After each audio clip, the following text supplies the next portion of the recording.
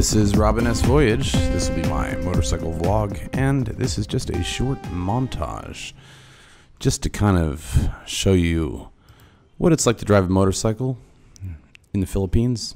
I live out in Daet, which is in Bicol Region, and the primary mode of transportation for most people, as you can see, are tricycles. That's basically a small motorcycle with a sidecar and a roof attached.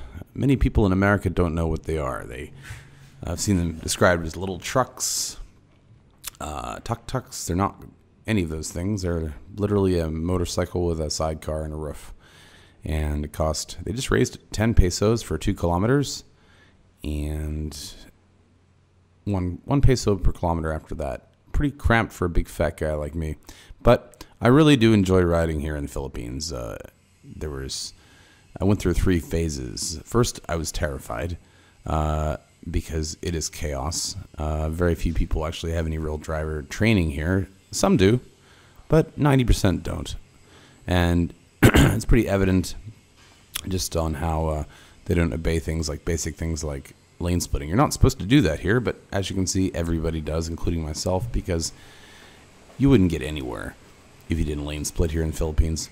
The other thing is pedestrian safety. There's really none of that. You got to really watch for them because they'll just walk out blindly, and traffic really just will do everything they can to go around them or threaten to run them over, that kind of thing. My motorcycle is a Yamaha YTX 125. It's actually built for the Philippines, for rugged use in the Philippines. Tough little motorcycle, and even with 125cc, it's got enough power to push me around even through the mountains, so I'm happy with it. Anyway, there'll be more vlogs to come. Just wanted to say hi, put this out there, and let you know that good things are coming. And always have a helmet cam on, so you'll be getting some interesting videos from Southeast Asia.